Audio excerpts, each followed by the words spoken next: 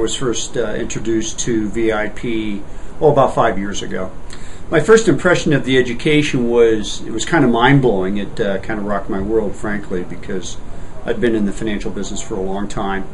And when you've been in an industry as long as that, you kind of think you know everything and you've seen everything. And there's really nothing new that's going to come down the pike that isn't either some kind of smoke and mirrors or some way of manipulating the process. And in reality, what I came to find out was that it isn't. It's just about basic math, and it's about just doing things differently than we've normally been taught.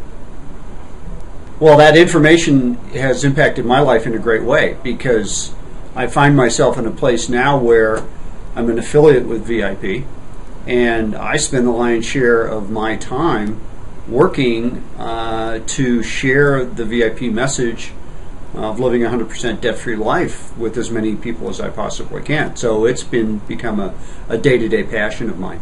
I don't think that VIP pressures people into doing anything. The trouble is for a lot of people, there's a lot of things that have come before that maybe have not ended up in a result that they were looking for. And so I think that VIP actually goes out of their way to not pressure people into doing things that they don't want to do. And I think that really speaks volumes about the quality of what they teach, is that it really is a process and a system that once you understand it and get your arms around it, you come to believe that it is something that makes sense for most people. And I don't think anybody's ever felt as though they've been pressured into doing something they didn't want to do. I think the price of admission to some people seems, it could seem like a fairly expensive process, but when you really analyze it, it's like making an investment. I mean, I came out of the investment world, and it's about return on investment and safety of that investment.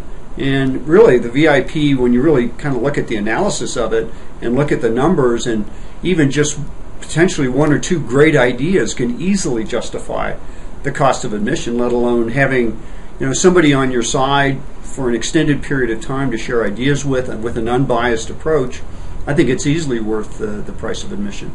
I think the perfect candidate for the class would be anybody who has to have an understanding of money.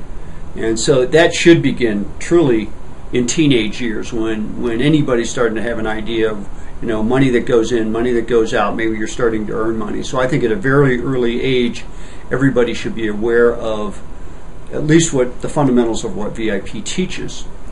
Anybody beyond that age, once you get into the real world, adult world of borrowing and taking on debt and having income and expenses, that just about anybody north of probably age 25 to 30 should have an awareness of.